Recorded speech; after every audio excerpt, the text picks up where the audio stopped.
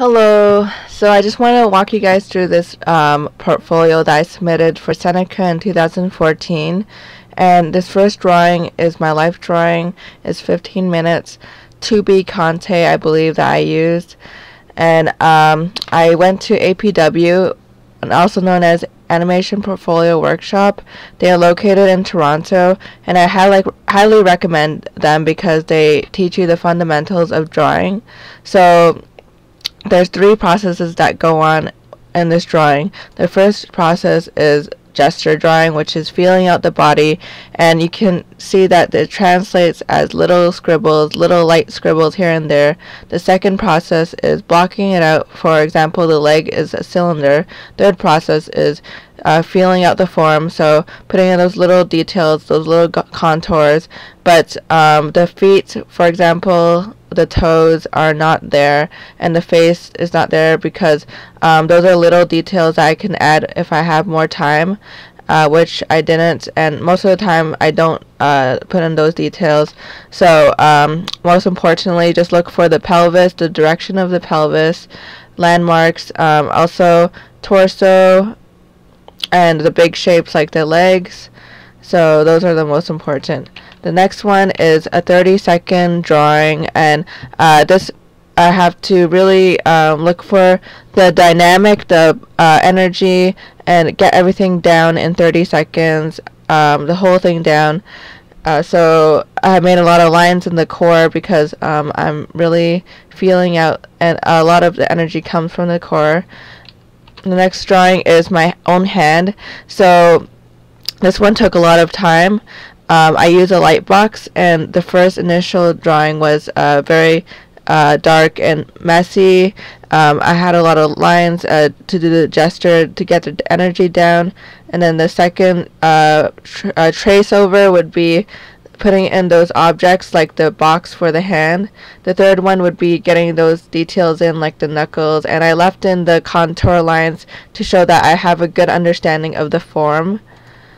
The next one is me holding the mirror, so just take a moment to look at that. And yeah, you really want to focus on the knuckles and the direction of the knuckles. So this one is the object drawing of Blender. I feel that it's a little bit lacking because it gets a little bit flat here. So I think I should have made the lines a bit softer, but overall I'm quite satisfied. The next one is a spray bottle, and I believe is Windex. So this, because that is very important to mention, I guess. So this rim here, I have those little details, and it really counts when it comes to the portfolio. And make sure to sharpen those pencils for those little details. And this is a layout that I did of my friend's kitchen. She kindly let me use her kitchen to draw for my portfolio. And I always look for those tangent lines, like there's two objects, and one object is behind and one object is in front. So in order to make that look like that way, I have to be mindful of the tangents and make sure those lines are not aligned with each other, because if they are, then they look like one object. And I added some things that weren't in the kitchen, like the chicken, and be sure to reference from real life as much as possible. So some of them are made up just because I just wanted to make this kitchen more interesting. And this is the other corner of the kitchen, and once again I referenced using images from Google, but most of the time I need to reference from real life. So yeah, this is the other corner, and here I use this for my personal piece.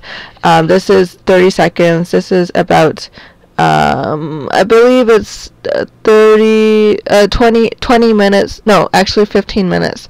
This one is, so this is 2B Conte. This one is Conte as well. This is 35 minutes. As you can see, I use a lot of alignment lines once again. And then this one, last but not least, is 2 minutes